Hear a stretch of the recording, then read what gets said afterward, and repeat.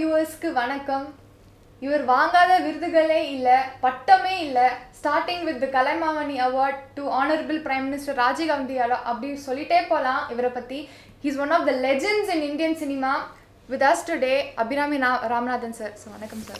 வணக்கம், சொல்லுங்கம்மா. Firstly, உங்ககிட்ட கேட்கணும்னு இருந்துச்சு. Like I was going through your biography. அப்போ வந்து இவ்ளோ நீங்க like degrees வாங்கிருக்கீங்க. ஒரு யங்ஸ்டரா நான் கேக்குறேன் சார், எப்படி நீங்க எங்களால ஒரு டிகிரி வாங்குறதுக்கே ஐயோ அப்படினு போகுது. நீங்க எப்படி இவ்ளோ டிகிரிஸ் வாங்குனீங்க? ஒரு வெறி, நிறைய படிக்கணும், நிறைய நாலேஜ் இருக்கணும் அப்படின்னு. அதனால நிறைய படித்து நிறைய தொழில்கள் இருந்திருக்கேன். சினிமாவுக்கு வர்றதுக்கு முன்னாடி டெக்ஸ்டைல் இண்டஸ்ட்ரியில் இருந்திருக்கேன் இன்ஜினியராக, ரப்பர் பிளான்டேஷனில் இருந்திருக்கேன், ஆயில் மில்லில் இருந்திருக்கேன், அப்புறம் ரைஸ் மில்லில் இருந்திருக்கேன். அதுக்கப்புறம் இங்கே பில்டிங் இன்ஜினியராக வந்தேன். அப்படியே சினிமாவுக்கு வந்துட்டேன்.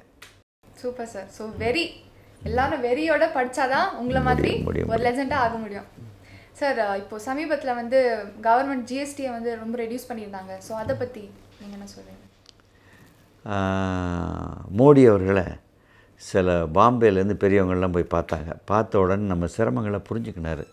அதாவது நம்ம பிரைம் மினிஸ்டர் பொறுத்த வரைக்கும் அவருக்கு விளக்கி சொன்னால் அதை புரிஞ்சுக்கிட்டால் உடனே அதுக்கு பதில் பண்ணுறவராக இருக்கார். அது தெரிஞ்சுக்கின்னு இந்த இண்டஸ்ட்ரியும் கஷ்டப்படுறாங்க, நம்ம உதவி பண்ணணும் அப்படின்னு 28% 18 ஆக்கினார், 18 12 ஆக்கினார். டெஃபினட்டாக ஜனவரி 1 இது மக்களுக்கு 150 ரூபா டிக்கெட்டு கிட்டத்தட்ட ஒரு 15 ரூபா குறையும். 100 ரூபாய்க்கு இருக்க டிக்கெட்டுக்கும் 6-7 ரூபா குறையும். அதனால் நிச்சயம் கூட மக்கள் வருவாங்க படம் பார்க்குறதுக்கு. ஃபிலிம் இண்டஸ்ட்ரிக்கு ஷார்ட் இன் தான், thanks to our prime minister honourable mister Modi. Sir, Abirami mega mall அப்படி சொன்ன உடனே நிறைய பேர் வந்து அவங்களோட சைல்ட்ஹுட் அதோட ரிலேட் பண்ணுறாங்க. நானும் சேர்ந்து தான் சார். ஏன்னா எப்போவுமே எனி வெக்கேஷன் எனி கிவன் டே உடனே அபிராமி மெகா மால் வந்துடணும், படம் பார்க்கணும், அந்த ஸ்னோவில் விளாடணும், இந்த மாதிரி நிறைய ஸ்டஃப் சார். ஸோ நீங்கள் தான் you are the first person. அந்த ஒரு பீரியடில் உங்கள் அபிராமி மெகா மால் தான் ஃபர்ஸ்ட் காம்ப்ளெக்ஸாக இருந்தது. ஸ்டார்டிங் வித் நீங்கள் அபிராமி பால அபிராமின்னு 2 ஸ்க்ரீனோட ஆரம்பிச்சிங்க. அதுக்கப்புறம் இன்னும் 2 ஸ்க்ரீன் கொண்டு வந்தீங்க. இப்போ ஒரு வெல் எஸ்டாப்ளிஷ் நீங்கள் எம்பையராக கொண்டு வந்திருக்கீங்க. அதெல்லாம் எப்படி ஆரம்பிச்சுது, அதை பற்றி? அதாவது ஒரு இண்டஸ்ட்ரி எடுத்துக்கிட்டால் அடுத்தது புதுசு ஏதாவது பண்ணிக்கிட்டே இருக்கணும். அப்போ தான் மக்கள் விரும்புவாங்க. வாழ்க்கையில் மாறுதல்கள் இருந்துக்கிட்டே இருக்கணும். இப்போ ஒரு குமுதம்பத்திரி எடுத்துங்க. 25 வருஷம் முன்னாடி இருக்க குமுதத்தை பாருங்கள், இப்போ என்ன குமுதத்தை பாருங்கள், ஆனந்த உடனே பாருங்கள். அதாவது மாறுதல் கொடுத்துக்கிட்டே இருக்கணும் மக்களுக்கு. ஏன்னா இது வந்து ஒரு சர்வீஸ் இண்டஸ்ட்ரி, மக்களை நம்பி இருக்க ஒரு தொழில். மக்கள் தீர்ப்பே மகேசன் தீர்ப்பு. அதனால் கண்டிப்பாக புதுசாக எதாவது பண்ணிக்கிட்டே இருக்கணும். அதனால் நாங்கள் நிறைய மாடர்னைஸ் பண்ணிக்கிட்டே இருந்தோம். மால் டெக்னாலஜி கொண்டு வந்தோம், 7 ஸ்டார் தியேட்டர் கொண்டு வந்தோம், ரிக்ளைனிங் சீட் கொண்டு வந்தோம், ஸ்னோ வேர்ல்டு கொண்டு வந்தோம். நிறைய இந்த மாதிரி கொண்டு வந்துக்கிட்டே இருந்தோம். புதுசாக ஆட் பண்ண மக்கள் வந்துக்கிட்டே இருப்பாங்க. ஸோ அதனால் நீங்கள் நாட் ஜஸ்ட் இந்த மாதிரி டிஃப்ரெண்ட் டெக்னாலஜிஸ் சினிமா லைக் பொறுத்த வரைக்கும் நீங்கள் வந்து லேசர் ப்ரொஜெக்ஷன் கொண்டு வந்தீங்க, டிடிஎஸ் கொண்டு வந்தீங்க. அடுத்ததாக நீங்கள் என்ன ஒரு புது மாற்றம் கொண்டு வர போகிறீங்க? அடுத்ததாக இப்போ அபிராமி வந்து 1000 சீட்டு, மற்றது 500 சீட்டு, அப்புறம் 350 சீட்லாம் இருக்குது. இதெல்லாம் ரீமாடல் பண்ணுறேன். திருப்பி ரீமாடல் பண்ணுறேன்னா டெமாலிஷ் பண்ணிட்டு திருப்பி புதுசு கட்டி அதில் வந்து திரையரங்குகள் கொண்டாடுறேன் திருப்பி. Most modern theatres. அதில் வந்து ப்ரொஜெக்ஷனே கிடையாது. அதுபோல் எல்இடி ஸ்க்ரீன் பார்க்குறீங்க இல்லையா, அந்த மாதிரியே இப்போ சினிமா தியேட்டர்ஸ்க்கும் வந்துருச்சு. அதெல்லாம் இன்ட்ரடியூஸ் ஆகும். மோஸ்ட் லக்ஸுரியஸ் தியேட்டராக இருக்கும். ஒரு ticket வாங்கிட்டிங்கன்னா it include your car park, it include lunch R dinner, include cinemas. அந்த மாதிரி ஒரு டெக்னாலஜியில் கொண்டாடுறேன் புதுசாக. அதுதான் ஆரம்பிக்கிறேன். ஸோ எப்போ ஆரம்பிக்கிறீங்க? எல்லாரும் ஈகராக வெயிட் பண்ணிட்டு. இப்போ முதல்ல we are starting that in ஏப்ரலில் ஆரம்பிக்கிறோம். 1 இயரில் முடிச்சுட்டு அது டோட்டலி ஃபஸ்ட் டைம் இன் இந்தியாவாக இருக்கும். ஸோ நீங்கள் சொல்லும் போதே இமேஜின் பண்ணி பார்க்கும்போது ஆஹா ஓஹோன்னு அப்படி இருக்க போகுது. So eagerly waiting for that sir. நீங்கள் வந்து வேலூரில் கூட அபிராமி தியேட்டர் ஓப்பன் பண்ணியிருக்கீங்க. வேலூரில் ஓப்பன் பண்ணுறதுக்கு பிளான் பண்ணிகிட்ருக்கோம். இடம் சரியாக கிடைக்கல. இடம் கிடைச்சதுன்னா பண்ணுவோம். Okay sir. இப்போ வந்து நிறைய பேர் பார்த்தீங்கன்னா எல்லாம் டிஜிட்டலைஸ் ஆகிடுச்சு சார், முன்னாடி மாதிரி இல்லை. நாட் ஜஸ்ட் தட், நிறைய பேர் வந்து சினிமாவுக்கு எதுக்கு போய் பார்க்கணும், நம்ம ஒரு மாதம் வெயிட் பண்ணிங்கன்னா நெட்ஃப்ளிக்ஸ்லேயோ அமேசான் ப்ரைம்லேயோ வரப்போகுது, எதுக்கு நம்ம வேஸ்ட்டாக அவ்வளோ காசுலாம் போட்டு போய் பார்க்கணுன்னு அந்த ஒரு மைண்ட் செட்டில் வந்துட்டாங்க. ஸோ அதை பற்றி உங்களோட கருத்து என்ன? ஏன்னா நிறைய பேர் வந்து தேர் ஜஸ்ட் டிபெண்ட் ஆன் தட். இப்போ வெப் சீரிஸும் ஆரம்பிச்சிருக்காங்க from this Amazon prime, Netflix அந்த மாதிரி. ஸோ அதை பற்றி சொல்லுங்கள். அதாவதுங்க, டெக்னாலஜி இவ்வளோ தூரம் பிரமாதமாக அட்வான்ஸான அமெரிக்காவிலேயே இன்னும் தியேட்டர்ஸ் இருக்குது. அதனால் இந்தியாவில் தியேட்டர்ஸ் அழியவே அழியாது. ஏன்னா தியேட்டரில் வந்து படம் பார்க்கணுடைய எஃபெக்டே வேறு, வீட்டில் வந்து படம் பார்க்கணுடைய எஃபெக்டே வேறு.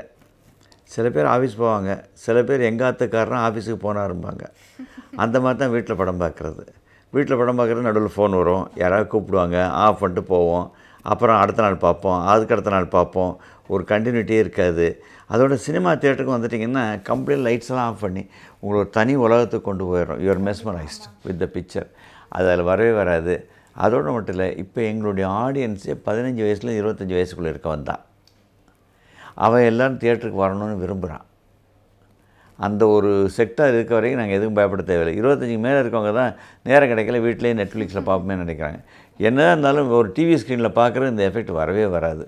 ஆனால் அந்த அமேசான் இதெல்லாம் வரதில் ஒரே ஒரு பெனிஃபிட் என்னென்னா, தயாரிப்பாளர்களுக்கு இந்த எக்ஸ்ட்ரா பெனிஃபிட் கிடைக்கிது. அது நிச்சயமாக அது ஒரு அஷ்யூர்டாக ஒரு பணம் காட்டுறதுனால இன்னும் நிறைய பேர் படம் எடுக்கிறாங்க. அதனால் இண்டஸ்ட்ரி நல்லாயிருக்கும். சார், இப்போது நிறைய தயாரிப்பாளர் சங்கத்தில் வந்து இந்த மாதிரி பிரச்சனைகள்லாம் போயிட்டுருக்கு. ஸோ மக்கள் வந்து இந்த மாதிரி கேட்கும்போது என்ன பிரச்சனை, எதுக்கு இந்த மாதிரி டிலே ஆகுது ரிலீஸில் அப்படி இப்படின்னு சொல்லும்போது கிளியராக நம்மளுக்கு எதுவுமே சொல்லவே மாட்டுறாங்க. ஸோ உங்களோட பெர்ஸ்பெக்டிவ்லேருந்து அது எப்படி சார்? டிலேக்கும் சங்கத்துக்கும் சம்மந்தம் இல்லையே. டிலே வந்து ஒவ்வொரு படமும் முக்கால்வாசி படங்க ஃபைனான்ஸ்கிட்ட படம் வாங்குறாங்க. ஃபைனான்ஸ் வந்து பணத்தை கட்டினா தான் ரிலீஸ் பண்ண அலோவ் பண்ணுவார். இவன் என்ன பண்ணுவான், ப்ரொடியூசர் வந்து டிஸ்ட்ரிபியூட்டருக்கு விற்றுருப்பார். டிஸ்ட்ரிபியூட்டருக்கு பணம் வரும்னு எதிர்பார்த்துட்டு இருப்பார். ஒரு டிஸ்ட்ரிபியூட்டர் படுத்துக்கிட்டான்னா கூட இவரால் பணத்தை கட்ட முடியாது. பணத்தை கட்ட முடியாதுன்னா அவர் வந்து அலோவ் பண்ண மாட்டார். அதனால் ஒரு நாள் 2 நாள் டிலே ஆகலாம், படம் ஒரு ஷோ டிலே ஆகலாம். அதுக்கெல்லாம் காரணம் ஃபைனான்ஸ் தான் ப்ராப்ளம் இல்லையே, சங்கங்க இல்லை. சங்கத்துக்கும் அது சம்மந்தம் இல்லை சார். நாட் ஜஸ்ட் தட், அடுத்தது வந்து Indian cinema and world cinema வந்து ரொம்ப கம்பேரிசன்ஸ் கொண்டு வராங்க. நம்ம வந்து அந்த லெவலுக்கு போக முடியாது, அவங்க வேறு இப்படி வேறு. ஒரு சில பேர் என்னன்னா நம்மளும் வேர்ல்ட் சினிமா அளவுக்கு நம்ம வருவோம். இப்போ எக்ஸாம்பிளுக்கும் சூப்பர் டூப்பர் ஹிட் ஆச்சு நம்ம 2.0. ஸோ அதை பற்றி நீங்கள் சொல்லுங்கள் சார். ஒரு இந்தியன் மூளை 10 அமெரிக்கன் மூளைக்கு சமம். இது யாராலையும் மறுக்க முடியாத ஒன்று. ஆமாம், அவ்வளோ பிரமாதமாக சொல்கிறீங்களே, அது எல்லாத்தோடையும் ஒரு பாகுபலி பிரமாதமான டெக்னாலஜியோடு வந்துட்டாங்களே, வந்தாங்களே.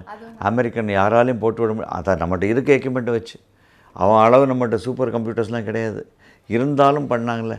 ஒரு ஈங்கிற படம் வந்துச்சே, எப்படி டெக்னாலஜி, எதுவுமே இல்லை, ஒன்றுமே 2 பகைங்களை வச்சு ஒரு இன்ட்ரெஸ்டிங் ஒரு கதை பண்ண முடியும்னு இந்த காக்கா மூட்டையில் பண்ணாங்களே. அதாவது கதையும் கதை சொல்கிற விதம் தான் சினிமா. அது இந்தியன்ஸை யாராலும் அடிச்சிக்க முடியாது. We will be number 1. இன்னும் ஒரு 10 வருஷம் போச்சுன்னா ஹாலிவுட் நம்மளோட போட்டி போட்டுக்கிட்டு இருப்பான். That B our stage. Definitely sir.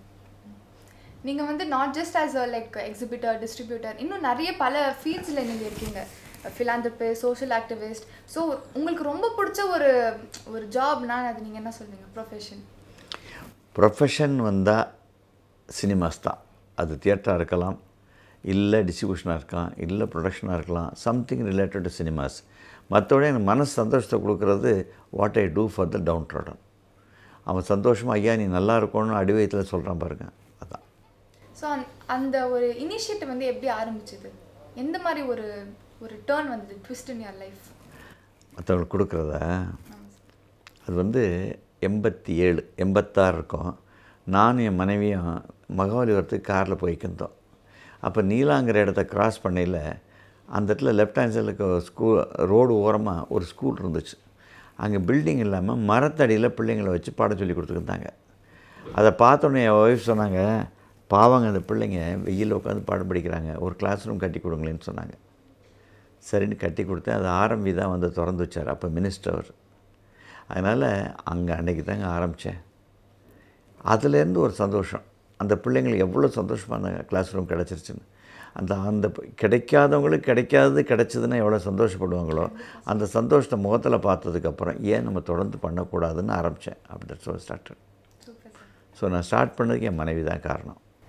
Sir, நீங்கள் ஒரு படம் இந்த மாதிரி ப்ரொடியூஸ் பண்ண போகிறீங்க. ஸோ நீங்கள் எந்த பேசிஸில் நீங்கள் அந்த படத்தை வந்து ப்ரொடியூஸ் பண்ண ரெடியாக இருப்பீங்க? ஹீரோவா, இல்லை ஸ்கிரிப்டா, இல்லை இந்த மாதிரி எல்லாரும் ஒரு டீம் ஒர்க் போடுறாங்க. ஸோ எந்த ஒரு ஆஸ்பெக்டில்? என்னுடைய ஆஸ்பெக்ட் வந்து நல்ல கதையாக இருக்கணும். கதையும் அதுக்கு ஸ்கிரிப்ட் வந்து கதையை சொல்கிற விதம் அது நல்லா இருக்கணும், இன்ட்ரெஸ்டிங்காக இருக்கணும், காமெடி நிறைய இருக்கணும். ஏன்னா ஒவ்வொருத்தரும் ஏன் சினிமா பார்க்க வரான், அவனுடைய கவலையை மறந்துட்டு போகிறதுக்காக வரான், கொஞ்ச நேரம் சந்தோஷமாக இருந்துட்டு போகிறான். அந்த சந்தோஷத்தை போகிறதுக்கு அவனுக்கு கொடுக்குறதுக்கு என்னவெல்லாம் பண்ண முடியுமோ அதெல்லாம் பண்ணணுன்னு நினைக்கிறேன். நான் என்ன படம் எடுத்தாலும் அதில் காமெடி இருக்கும்னு நினைக்கிறேன். அதில் அடல்ட்டுக்கு எதுவும் இல்லாமல் சின்ன பிள்ளைங்களை அட்ராக்ட் பண்ணுற மாதிரி இருக்கும்னு நினைக்கிறேன். Super sir. நீங்கள் நாட் ஜஸ்ட் லைக் ஒரு லெஜெண்ட் மட்டும் இல்லாமல் ஒரு ஹியூமன் பீயிங்காகவும் பார்க்கும்போது நீங்கள் ரொம்ப அப்டேட்டாக இருக்கீங்க சார். அது எப்படி உங்களை பார்த்து நம்மளும் ரொம்பவே கற்றுக்கணுன்னு ஒரு ஈகர்னஸ் வருது, அதை பற்றி சொல்லுங்கள். ஏன்னா நான் சின்ன வயசில் ரொம்ப கஷ்டப்பட்டேன். Even though my father was wealthy person. அவர் நான் காலேஜுக்கு போகும்போது எனக்கு இவ்வளோதான் பணம் தருவார். நான் இன்ஜினியரிங் காலேஜ் அந்த காலத்தில் எப்படின்னா காலையில் 6:30 to 8:30, 9:30 to 12:30, 1:30 to 4:30 தான் கிளாஸஸ். அதனால் 4:30 மணிக்கு எழுந்திரிச்சினா தான் ஃபஸ்ட்டு பஸ்ஸை பிடிச்சி காலேஜுக்கு போக முடியும். கரெக்டாக அளந்து தான் பணம் தந்துருப்பார் எனக்கு. காலையில் சாயந்தரம் பஸ்ஸில் இறங்கினோடனே மயிலாப்பூர்லேருந்து இறங்குவேன். ஏதாவது ஹோட்டலில் போய் சாப்பிடணும் போல இருக்கும், கையில் காசு இருக்காது. அந்த ஹோட்டலில் போய் கல்லாப்பட்டில் தண்ணி எடுத்து குடிச்சிட்டு வந்துடுவேன். ஸோ அந்த மாதிரி அதாவது அடிமட்டத்தில் இருக்கும் எவ்வளோ கஷ்டப்படுவான்னு உணர்கிற மாதிரி எங்கள் அப்பா என்னை பண்ணிவிட்டார். அதனால் I want to help them. எப்போவுமே எழுந்து கஷ்டப்படுறோன்னு அப்படி ஒவ்வொரு லெவல்லையும் கஷ்டப்பட்டு தான் வந்தேன். நானே ஃபோட்டோகிராஃபர் வேலை பார்த்துருக்கேன். காலேஜில் இருக்கும்போது பீடி சிகரெட் கடை வச்சு நடத்தியிருக்கேன். மோட்டர் சைக்கிள் ரிப்பேர் பண்ணுவேன். இதெல்லாம் பண்ணேன். இதெல்லாம் பண்ணித்தான் ஐ வாஸ் ஸ்டில் ஃபோட்டோகிராஃபர். அப்போது ஒரு ஸ்டில் ஃபோட்டோகிராஃபர் அப்பர்னு ஒருத்தர் இருந்தார். அவர் கூட சினிமாவுக்கு ஸ்டில் ஃபோட்டோகிராஃபர் போய் ப்ராக்டிஸ் பண்ண ஒரு 15 நாள். இதெல்லாம் மை லைஃப் அடிமட்டத்தில் இருக்கும் எவ்வளோ கஷ்டப்படுறான்னு தெரிஞ்சுக்கிறதுக்கு யூஸ்ஃபுல்லாக இருந்தது. சார் இப்போ நீங்கள் சமீபத்தில் பார்த்தீங்கன்னா டிசம்பர் மாதத்துலேயே like 7 to 8 releases back to பேக்காக ஆச்சு. ஸோ ஒரு எக்ஸிபிட்டராக நீங்கள் அதை எப்படி பார்க்குறீங்க? 2 விஷயங்க. ஆஸ் அ ப்ரொடியூசர் பார்த்தோன்னா நல்லதில்லை, ஆஸ் அன் எக்ஸிபிட்டர் பார்த்தோன்னா நல்லது. எப்படின்னா வருஷம் பூரா ஒரு ப்ரொடியூசர் படம் எடுக்காமல் இருக்கலாம், ஒரு 4 வருஷம் கூட வீட்டில் படுத்துருக்கலாம், ஒன்றாகாது. டிஸ்ட்ரிபியூட்டர் படம் வாங்காமல் இருக்கலாம். ஆனால் ஆஸ் அ தியேட்ரு ஓனர் வாரம் நான் படம் போட்டு ஆகணும், இல்லை நான் மூடிட்டு போக முடியாது. அதனால் இந்த மாதிரி 7 படம் வந்துச்சுன்னா மெட்ராஸில் 148 தியேட்டர் இருக்குது, எல்லாருக்கும் புது படம் கிடைக்கும். We'll be happy.